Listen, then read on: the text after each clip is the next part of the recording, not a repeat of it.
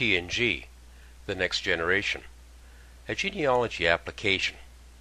This video is brought to you by the Alberta Family History Society through the website feature FamilyGenes.ca, a tour of a working TNG website. TNG, the next generation of genealogy site building, is an internet-based genealogy application that you can register with Darren Lithgow. He will send you the files for setting up your TNG website.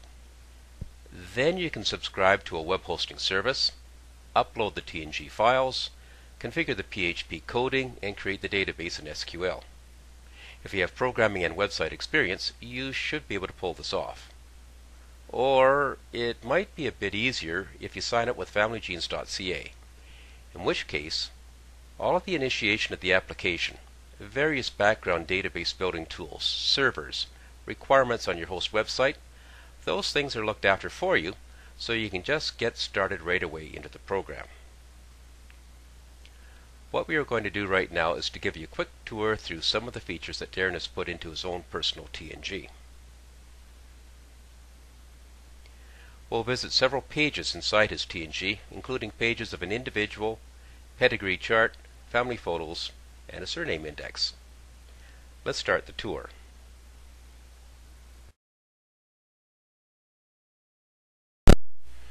This is Darren's TNG welcoming website. Be sure to visit and explore the many available features inside TNG. Let's now dig into some of these features within Darren's own personal family tree. Scroll down the screen and see the sample pages list on the left. We're going to visit individual, pedigree, relationships, surnames, most wanted, timeline, photos, histories, and cemeteries. But as you can see, there are a lot more. Check it out. We will now click on individual and see one of his ancestors. His example individual page is for Margaret Adeline Cooley, who lived from 1840 to 1923. You'll see that there's a thumbnail image of Margaret in the upper left. There are several choices in the menu bar across the top. We'll explore some of these. Going down further, there are the basic vital statistics, information on Margaret, her full name, date born, date christened, her gender, died, and burial information. Then there's something here called Person ID. That's a reference number within TNG that is used for unique identification of persons. Down further, we have Margaret's father, James Cooley, and her mother, Anne Curran, the vital information on them and when they got married. Again, we see another ID number here, the family ID for John and Anne's family. That keeps uniqueness on the various families that you're going to build up in your TNG database. Margaret married John George Carlisle, and they had 8 children, all listed here. John and Margaret now have their own unique family ID.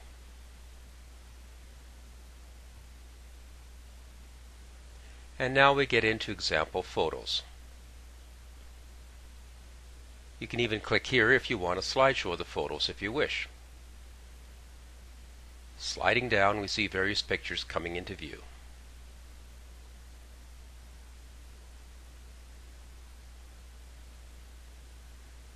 Further down, you can see how we hold on to documents, headstones, history books on the Cooleys, even notes further down. So now we are going to determine the pedigree information on Margaret by clicking on Ancestors.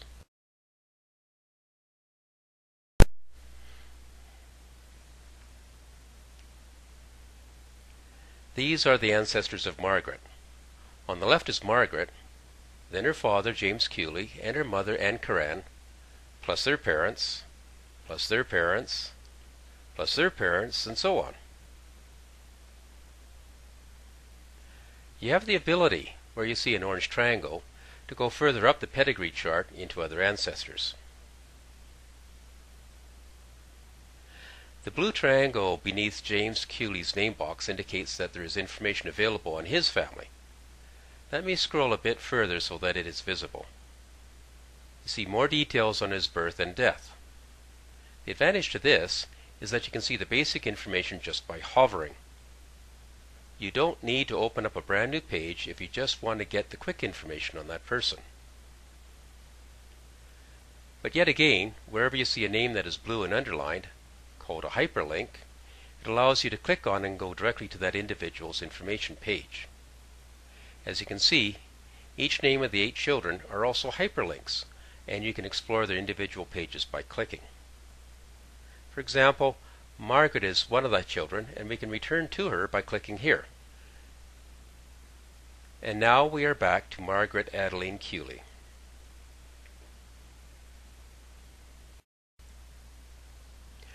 Now we visit relationships. The relationship page shows you the connection between related people. Darren wants to know his connection to his great-aunt Clara Ann Bohm.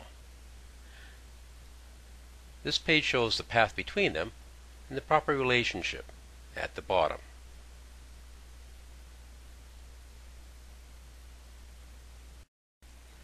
Let's now go and explore surnames. Returning to the website home page, click Surnames. On this page we'll see a couple of things. Across the top is the ability to see all surnames starting with a particular letter. This is handy if you know the surname you want to work with. Looking a little further down, we have a horizontal bar graph that shows us the frequency of occurrence of surnames in the database. The most prominent 10 names will have a bar, starting with the most frequent at the top. For Darren's research, Smith occurs with 195 individuals, followed by the surname England, then Booth, then Wheeler, and so on. We see Lithgow is here with 75 people with that surname. So let's have a look at that. Click on Lithgow, and now we have a table listing Lithgows. Those people with the Lithgow surname are sorted alphabetically. We know that because there's a little triangle here that indicates the column is sorted ascending. You can click on these white triangles and change the direction of sorting. You will notice that we are still in Lithgow, but the name at the top is now Zachary, followed by Wilson. We can restore the order again just by clicking on the white triangle. Need to break down brick walls? Then let's go to the website home page and click on Most Wanted. Missing links in the family chain are always a major block on your research. So here's a page for posting missing and misplaced persons. Here you can list the people and what you are looking for under Elusive People. Scroll further down and you can post mystery photos. There is room for descriptions and clickable links for adding responses. Timelines will enrich your family tree. You can't do family research without understanding the place in history that your ancestors occupied. There are so many influences on such family events as migrations, occupations, and even longevity, being driven by wars, famine, epidemics, and evolving industries. A timeline is a great way to put it all in context. Here is Fanny Bohm, who lived from 1898 to 1970. We easily see through this timeline that she was a young girl during the First World War, married at 20 years to Ulrich Andrew Sorensen, then had a daughter, and lived through the Second World War. This opens up some research questions. Did her husband go off to war? Is the daughter still alive? Darren provides a basic history timeline for you, but you can add your own events, perhaps for British or Canadian flavored history. And now, on to the photos section. What perks up any biography site? Why, photographs, of course. And TNG has a place for all your family album photos. Here are Darren's relatives, with thumbnail images down the left side, and a description in the middle. The photos are organized by the photo name, so you want to choose that photo name with some thought. If it is connected to a person in the database, you can have a link to that individual on the right-hand column. By hovering over an image, you see a larger presentation. Or if you click on the image, get a full view and some more details.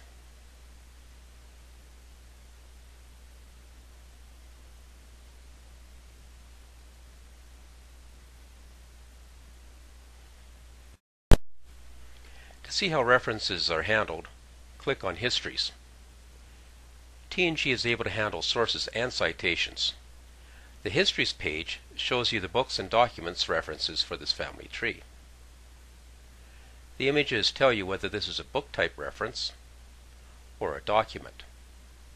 The Histories tool helps you organize all your reference material without cluttering up the individual's pages. For the end of our tour, we now go to cemeteries. Ah, cemeteries, where your ancestors finally cannot run away from you.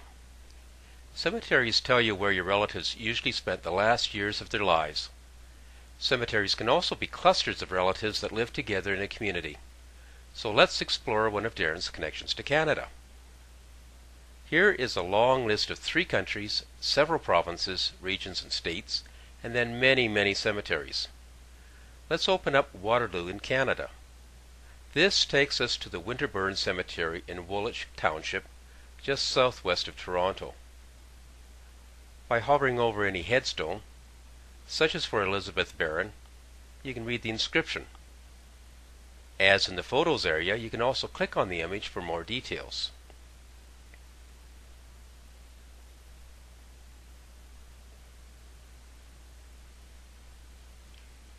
TNG also has a separate section on headstones that you can explore for ideas.